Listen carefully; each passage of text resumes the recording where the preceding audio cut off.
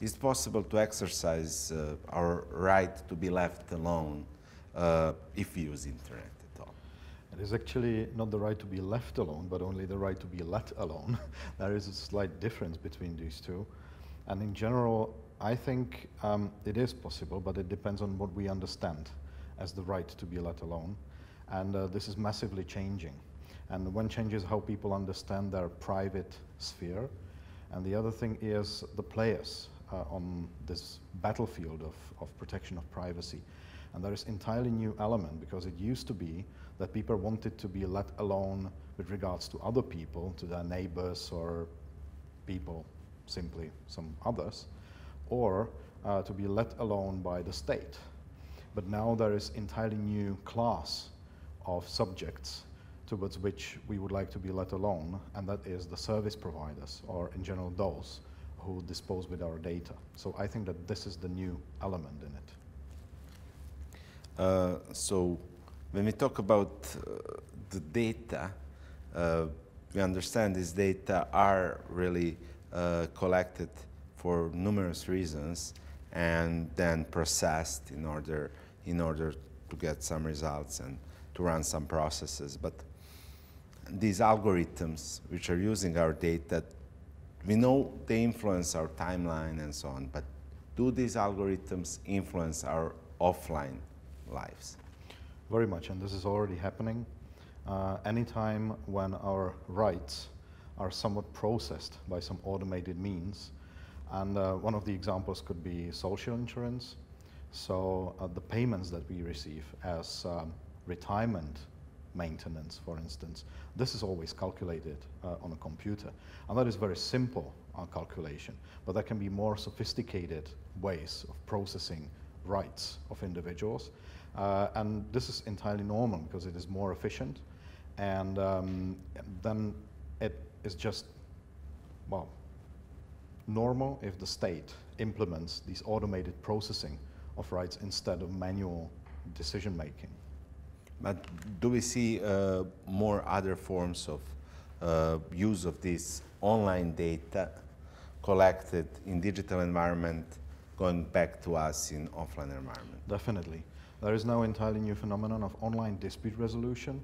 There can be either way of resolving disputes when there is a human judge or a human arbitrator that decides, but it is also a growing agenda of these disputes being entirely automatically decided by some algorithm. And this is just because human decision making becomes too complex and too expensive, most of all. So these automated decision making algorithms, they are providing for a much cheaper solution, and very often they provide actually alternative to nothing, because if we would get the dispute that is from online world being decided by a human element, it would be so expensive and we would not even like to invest into it, because the matter of the dispute could be $20 or $30. So in this case, it offers, if it is algorithmically decided, it is very efficient, very cheap, and it offers us some kind of justice that would normally not be available. Interesting. On the other hand, can you explain us, like, what is the concept of intermediary liability exception, and how this concept of exception internet changed the media sphere in particular?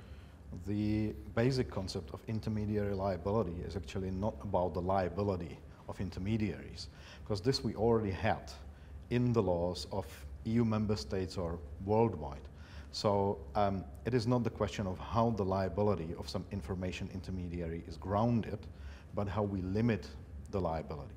And this limitation should provide for some safeguards for intermediaries, so that their business doesn't become too legally risky, so that they know that up to certain thresholds they will not be liable for potential illegal acting of their users. So that is the basic idea of the whole law of intermediary liability, to let them free up to certain situation. And that situation technically is a situation when the intermediary learns about the fact that its users are doing something illegal. So this is the starting point from which we think about their liability. And this liability exception or limitation, how did it shape media sphere and change the existing power regarding the dissemination of information? I think it provided incentives for intermediaries to invest into services and to develop these services, because if you are somewhat safe from liability for potential illegal acting of users, then it is for you a bit easier to develop the service without that burden of potential legal liability. But now there is a kind of shift in this liability, because originally we understood it as a liability only in case when you learn about some illegal acting of the users and you do not remove the consequences of that illegal acting. But now we have new approach to the liability. We say that if there is some standard forms of illegal acting of users, then the intermediary has to implement mechanisms how to prevent this. And one of the examples was the Delphi case, when Delphi was not held secondarily liable, but actually primarily liable for illegal, hateful comments of its own users. So do you think that this exception will survive in the next period? Yes, we already have some experience with it, and we already have some case law that somewhat adopted the vague terms of these provisions.